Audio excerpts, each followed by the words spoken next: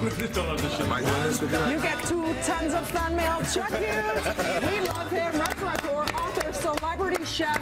This is different for you. We're cooking Mexican cuisine, which happens to be one of my faves and yours too. I mean, I spent quite a bit of time in Mexico. I've been many times. I actually shot a special there, and you know, I always loved Mexico. And when I actually got a chance to go there and visit and be immersed, I totally fell in love. And honestly, it changed my life. What was the inspiration for going down there?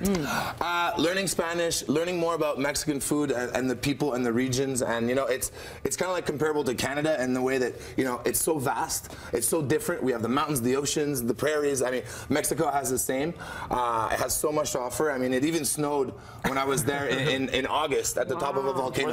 Were they confused? Well, no, they knew about it. I was confused. I was very confused. I was very confused. But so let's talk about some recipes, because it's very different when you actually go outside into people's homes, into the little mom and pop shops, right? It's a very different cuisine, very authentic. And the beauty of this here is really, it's kind of a shrimp cocktail Mexican style. Right. And the way they do it is kind of within the same ingredients that we would use. They only put them together differently, and they kind of put it, you know, they add a little bit of a different flavor. So to start, you want clamato. Tomato juice. Okay, so all we're gonna do here is it's really simple. We're gonna shake it all in a shaker, and then we're gonna pour it on top. Your shaker doesn't have a lid, though. You're gonna manage, right? That's why you're gonna be taking care of that. You're gonna be okay. Secret ingredient. Secret ingredient. Ketchup. Sí.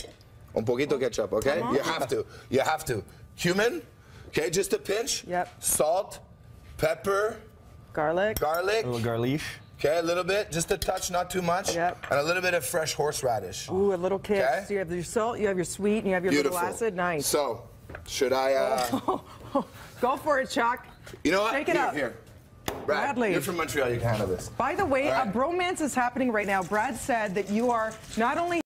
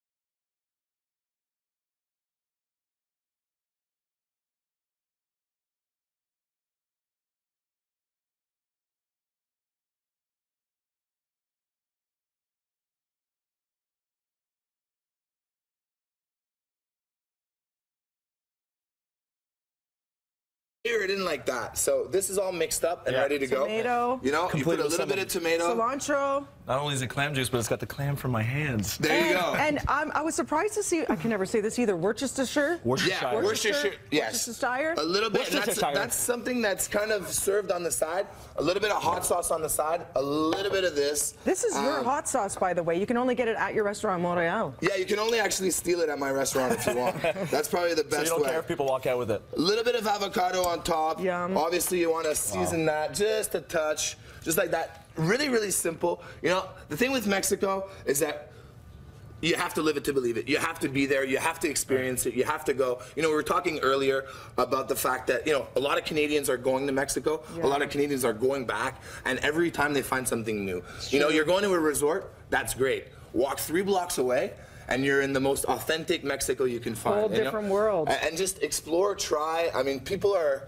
you know, probably the friendliest, and they're really excited about food culture, and you know, they're gonna draw you in. They want to share, and that's why I fell in love, and it definitely changed my life, because I saw another side of the world that's, you know, maybe not all about the phones and all about the Wi-Fi, and you know, I recognize that, you know, family is still important. Simple, clean ingredients and sharing. For example, when you do have a cocktail, it looks so beautiful. Is it for 2 people? I mean, how many shrimp do you put in there?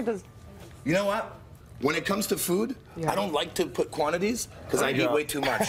So I would say whatever you're going to put, add 2 extra for me. There you go. Okay? Awesome. For more information, chuckhughes.ca. You can chat with him online tomorrow between 6 to 7 p.m. Or try it. Visit Mexico.com/A Taste of Mexico in Canada for the live chat. Again, chat with Chuck tomorrow, 6 to 7 p.m. online. Yes. Go to chuckhughes.ca or visit Mexico.com/A Taste of Mexico in Canada.